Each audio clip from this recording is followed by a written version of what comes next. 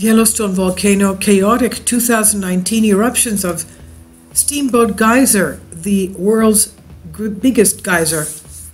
The record amount of eruptions recorded this year, 2019. Norris Geyser Basin has a Steamboat Geyser, the biggest geyser in the world, reaching up to 300 feet, and it's been exploding almost every week this past year. Sean Martin Express UK concerning the U.S. Geological Survey findings.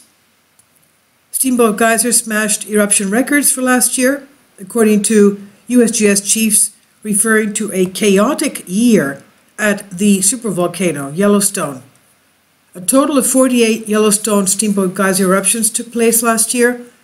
They smashed all previous records set in 2018 of 32 eruptions, and before that the highest amount of Steamboat Geyser eruptions in the year was 29, set all the way back in 1964. Steamboat Geyser, which is the world's largest active geyser, has at points been spewing hot steam about 300 feet into the air. It's in the Norris Geyser Basin, around the northwest part of Wyoming. Yellowstone Volcano Observatory Chief Scientist, Geologist in Charge, Michael Pollan, said, "This sort of classic behavior is what belongs to the geyser." Poland conceded for all the opportunities to study Steamboat's eruption this year, and experts are still unsure what's causing it to blow so often. He says, "It gets really chaotic when you get close to the surface. There's nothing definitive that we can tie to it. And we have some ideas, but it's very difficult to test them because we don't have the data that we need, and especially going back in time, lots and lots of data to really nail down what we think might be happening to cause, of course, these systematic eruptions of Steamboat Geyser all of a sudden. We know that Yellowstone has 60% of the world's geysers and over 10,000 hydrothermal areas. It's a supervolcano, after all. Now, he says you never know what you're going to learn because here it's so wide open. Even though we've been studying it for 150 years, there's still a tremendous amount to learn here. He says geysers like Old Faithful and Steamboat erupt whenever water and steam get trapped in a tight spot deep below the geyser's blowhole. The mix of the water and steam builds up pressure until it finds its way to the surface, where a tall stream of scorching hot water blasts hundreds of feet into the sky. And while the Steamboat eruptions are no cause for concern, he says, scientists do say that an eruption at Yellowstone Volcano is a matter of when and not if. One geologist is warning the next major eruption is close. According to U.S. Geological Survey, the chances of a Yellowstone eruption is on a yearly basis is 1 in 730,000. With 640 years having passed since the last major super eruption, Yellowstone is coming closer to exploding, but it could still be thousands of years away. Journalist Brian Walsh, who wrote a book called End Times, explores the various methods in which life on Earth could come to an extinction level event. He says we're close to Yellowstone's next super eruption, and we're closer than we are distant, but that day, should it come, is still likely tens or even hundreds of thousands of years away. But when that day does come, there would be chaos across the United States, and the repercussions would be felt, of course, worldwide.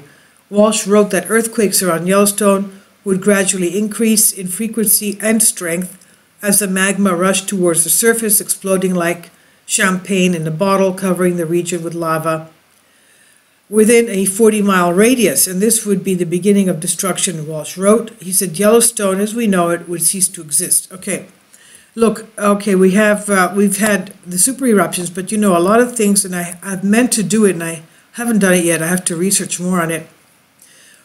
Having to do with what the geologists, decades ago found, that it's not just the lava eruptions, it's the hydrothermal eruptions that spouted out all this ash and that has turned into tuff, and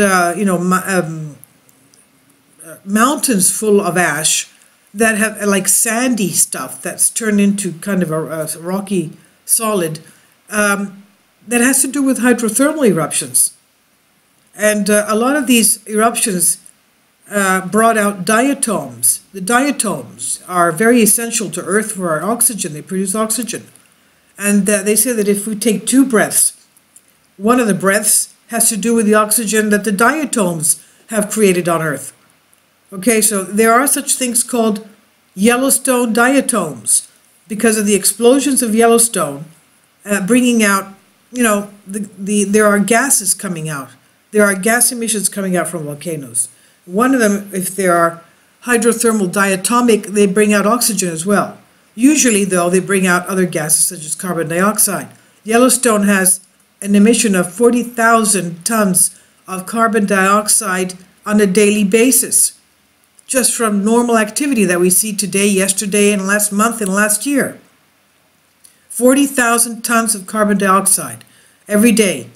And that's, of course, necessary for warming our planet. If we didn't have that, you know, we would be a frozen planet. So, you know, volcanoes do have important functions that they do. It's like they're the radiators of our Earth. Anyway, going back to this, depending on the prevailing weather systems, the geologists say much of the Midwest would receive a few inches of ash if there is a super eruption from Yellowstone, and that would fall like black rain, plunging regions into darkness. Alarm bells should not start ringing just yet because USGS reports the chances of Yellowstone erupting is very tiny. It's 0.00014%. Now you'll notice that the ash clouds from Yellowstone eruptions, the 1.3 million years ago was a little bit lower amount than Long Valley caldera, but then you have the various increases from the bigger eruptions, and the Toba, of course, 74,000 years ago was another super eruption, and that caused a bottlenecking of humanity. Very few human pairs were left, and this is the primary ash zone, as you can see in the secondary, covering most of the United States from past clouds as well. Also, we have to remember that the increase in the earthquake activity in Yellowstone recently was because of the Ridgecrest earthquakes in July, and also the increase in the Long Valley caldera supervolcano in California. Those quake swarms are also the result of the Ridgecrest earthquakes from Ridgecrest, California in July.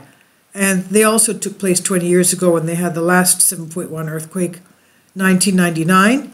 That also caused an increase in earthquakes in Long Valley caldera supervolcano and Yellowstone supervolcano.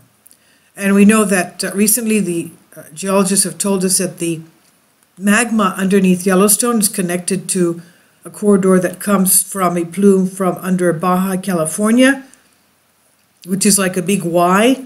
The right arm goes under Yellowstone, and the left arm goes under Ridgecrest, Long Valley caldera, the very high threat volcanoes of the California area, and which are on the Walker Lane fault system. That all has the magma that is somehow connected to the body that goes towards Yellowstone. So I guess that's why when Ridgecrest shakes, those areas also have quake swarms. It's because they are connected by the magma underneath. I'll leave links below for you for this on Express UK.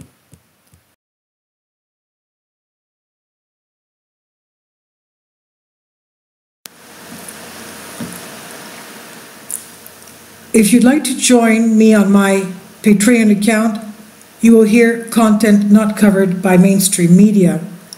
These riveting stories will be based on my research, and I will state my opinions and give my personal insight on diverse and controversial subjects and world events not covered by mainstream media, and not supported by YouTube guidelines.